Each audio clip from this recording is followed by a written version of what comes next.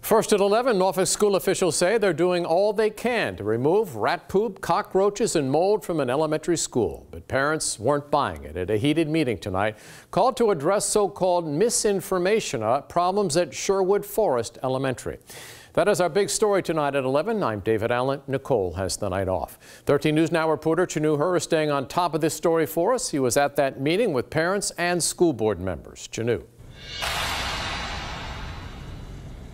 Well, David, in a message this week that's the Norfolk Public School District sent to parents, it said that this was an informational meeting as well as a meeting to dispel any myths that may be circulating. So when I asked a district official what those myths were, he told me he doesn't know. One, because he didn't write the message, and two, just answering that would be a guess. So right from the beginning, this meeting went for hours. It was tense, it was heated, parents demanding answers from these district officials and also accusing the administrators of not being transparent.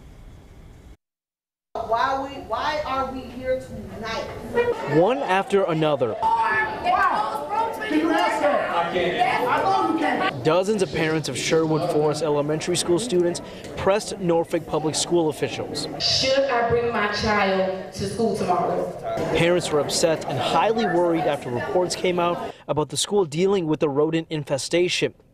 Some teachers sent these pictures to us showing dead rats and feces around the building. School district officials and school board members held a meeting with parents Tuesday night to address concerns and share information. They are upset, and I completely understand that. This is their children.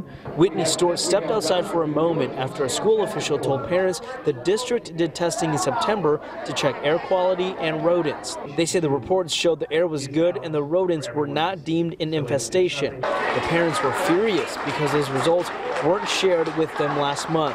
District officials apologized and said they missed the mark. My kids are home sick. They've been sick over the weekend. They're on breathing pumps. You know, I just want to be assured that this situation is going to be fixed and you're not just telling us something to close our mouths. District officials were drowned out by parents bombarding them with questions. So school board vice chair Carlos Clanton stepped up to help rein it in, along with board chair Dr. Gabriel, which parent Vera Arikawe says was needed. I understand that a lot of parents had a lot of concerns, but I feel like they were more so attacking the people who were trying to answer, who really couldn't answer because they're not here every day. And even though the meeting went on for hours and there was lots of talking, parents say they're leaving with more questions and more concerns. Is this school safe? And if it is not safe, when will it be safe, and what are they going to do for our kids in the meantime? They really don't have any answers for us. We're asking questions and it's like, well, I can't answer that. I can't promise you that. That's not good enough. All right, and I did ask the acting deputy superintendent of operations, what are the changes that parents can expect to see next? What is being done now to help these parents and help these students?